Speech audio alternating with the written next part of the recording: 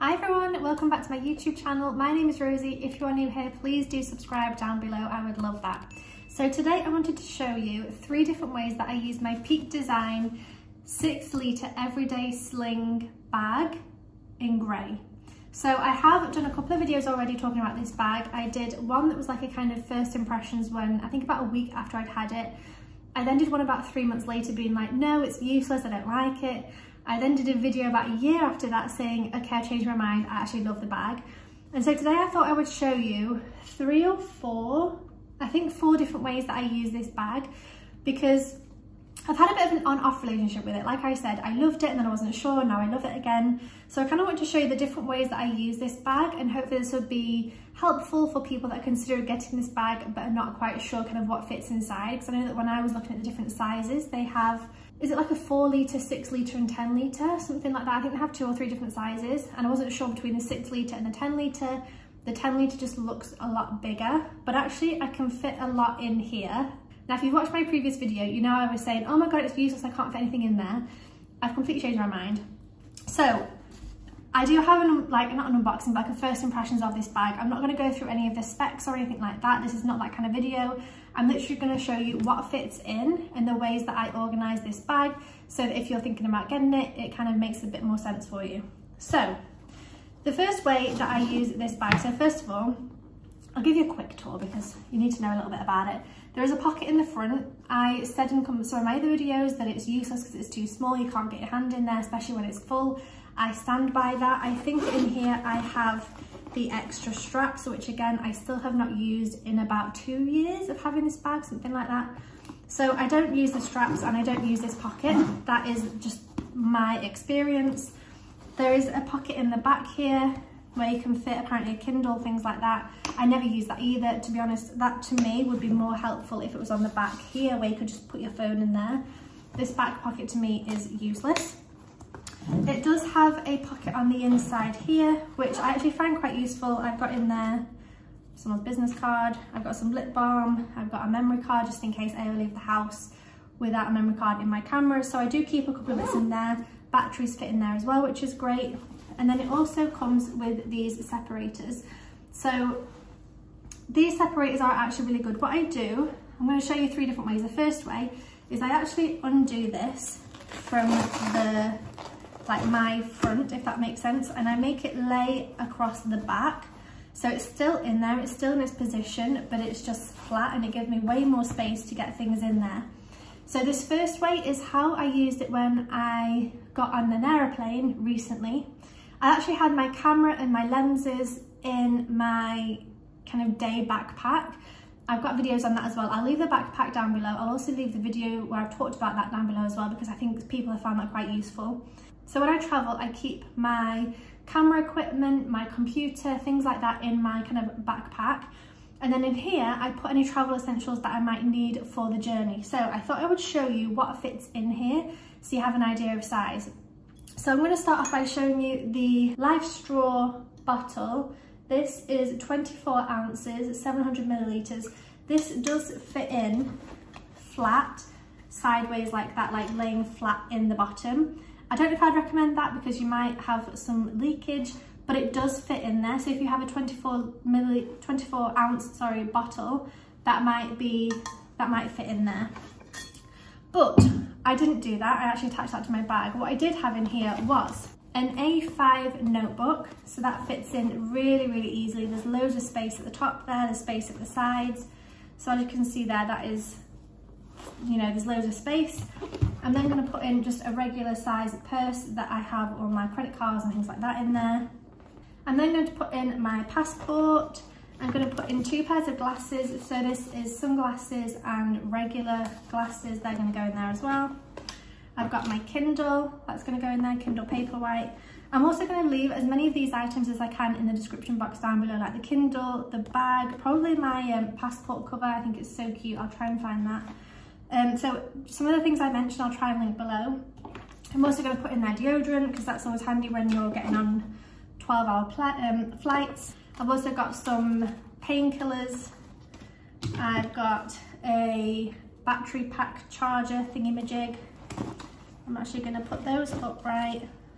I'm going to put that next door.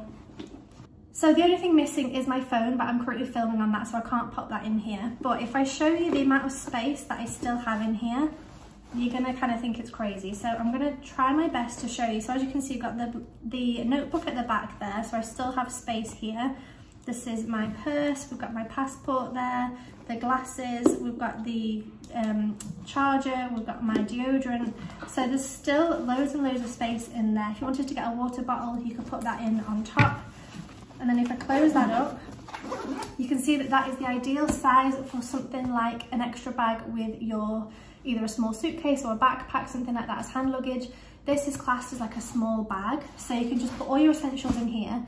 So when you get on the plane, you just put your big bag with like laptop, camera equipment, things like that in the overhead lockers, whatever they're called.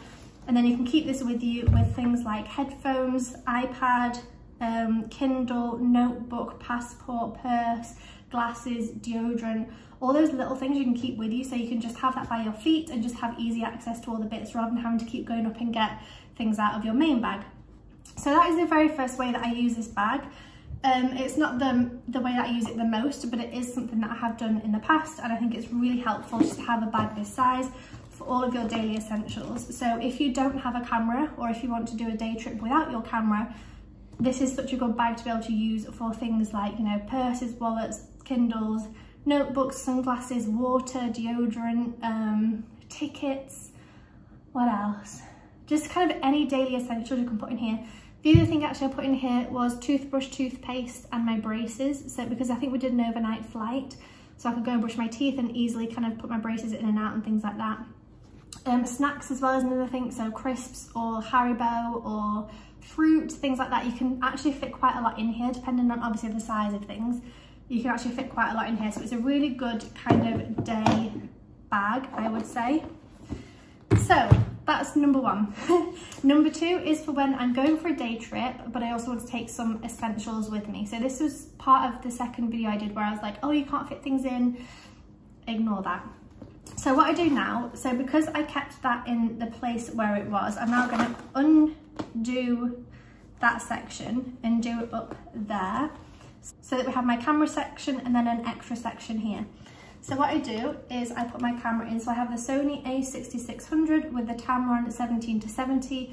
This is my ride or die lens. I use it most of the time. I have two other lenses that I'm traveling with that I will use on occasion. So when I'm filming yoga or when I'm filming a sit down video, I tend to use my wide angle.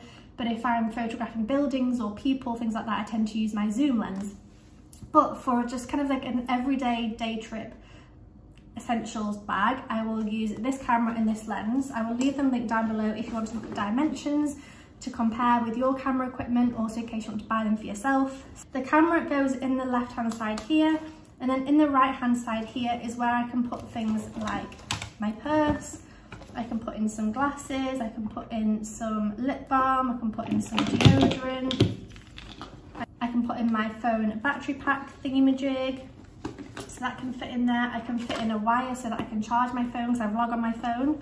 So oftentimes I do need just a little bit of a top up during the day.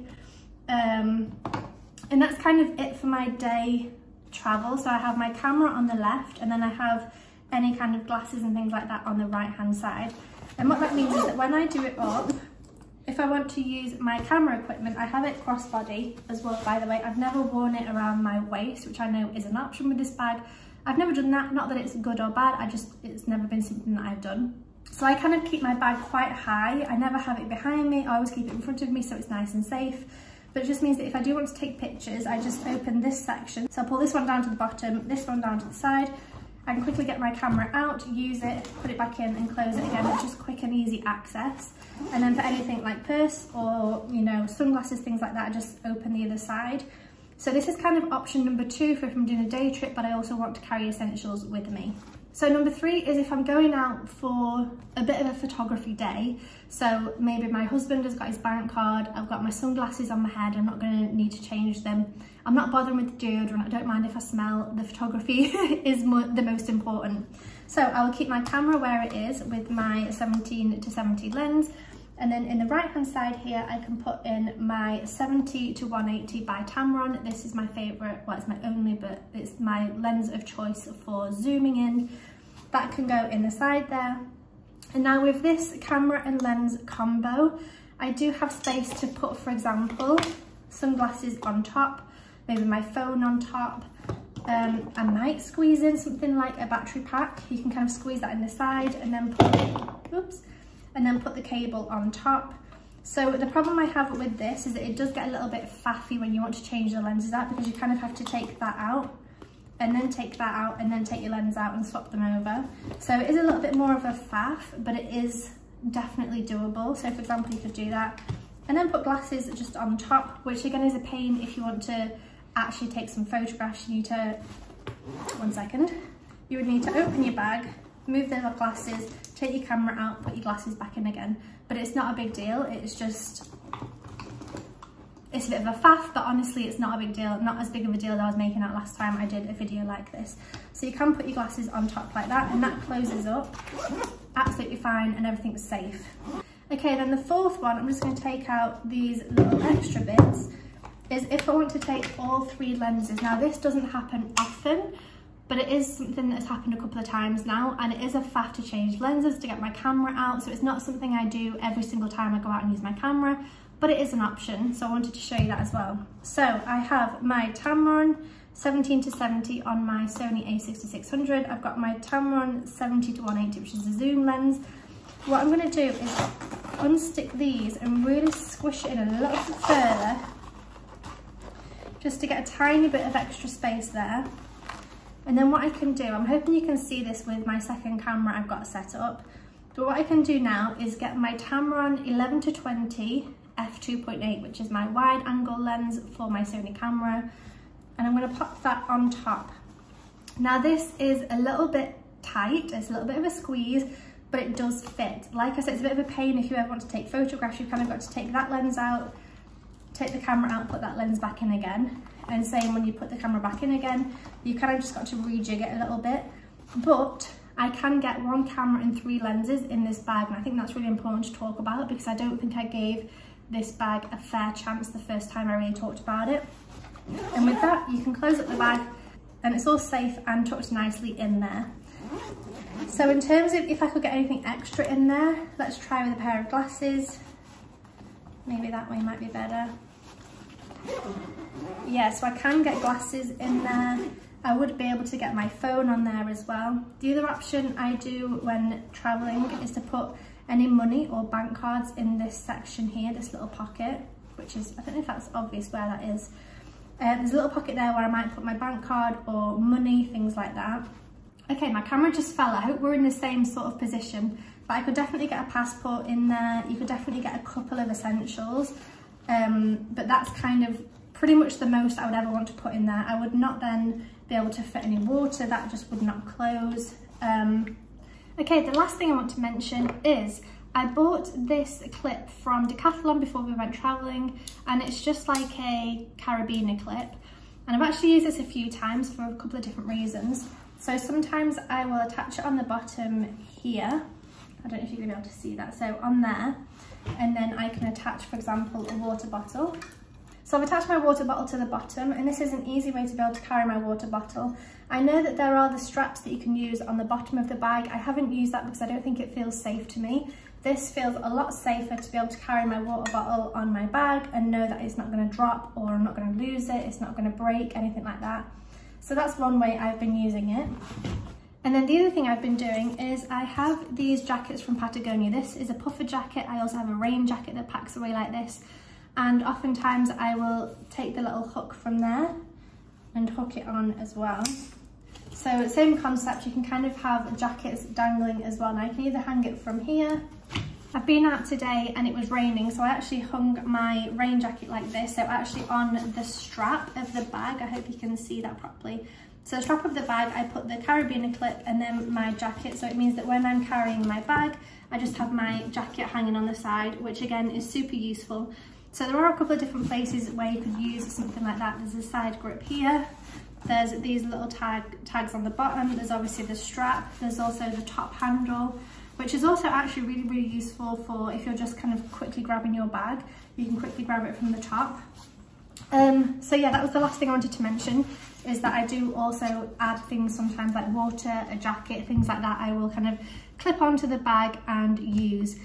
So thank you so much for watching. I really hope you enjoyed this video talking about the 4 different ways that I use this bag. I will leave anything that I've mentioned and I can find in the description box down below, including the bag. I actually really like this, and I would highly recommend it to not only photographers but also just people in general. Like I keep saying to my husband Jeremy, as soon as his DJI, whatever it is, drone bag breaks, I'd recommend this because I think it's a perfect size for drones, for cameras, for kind of daily essentials, traveling essentials, things like that. I think it's a really good bag. Okay, so that's the end of today's video. Thank you so much for watching. I really hope you enjoyed it, and I hope to see you very soon. Bye.